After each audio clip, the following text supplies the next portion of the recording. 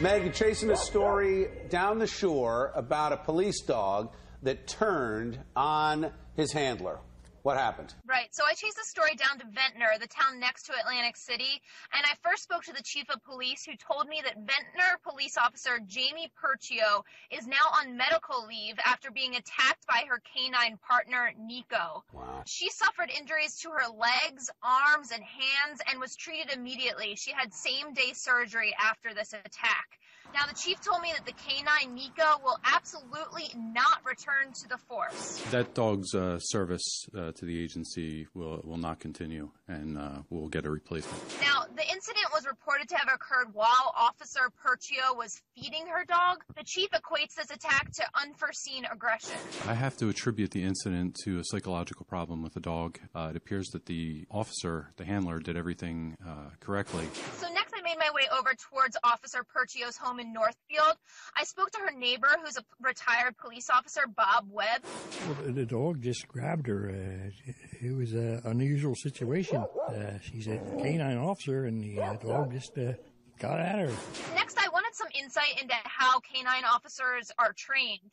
I spoke with my uncle. He's a former police chief and #1 canine officer in the country who trains dogs here in New Jersey.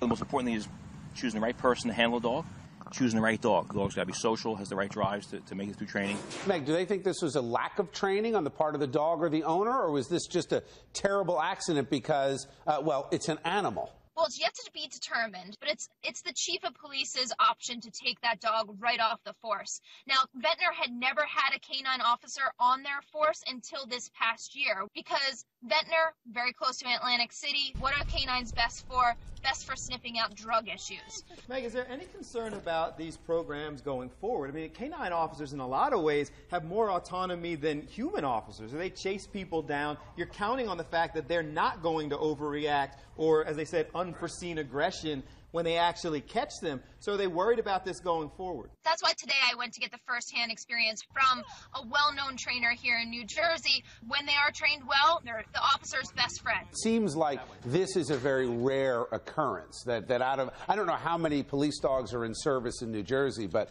I would have to believe the numbers are in the thousands across the tri-state area, and I would have to believe that this is an incredibly rare thing to happen. Meg, what kind of dog is it? It's a Belgian Malinois. Okay. It's a Belgian waffle. Sorry, go ahead.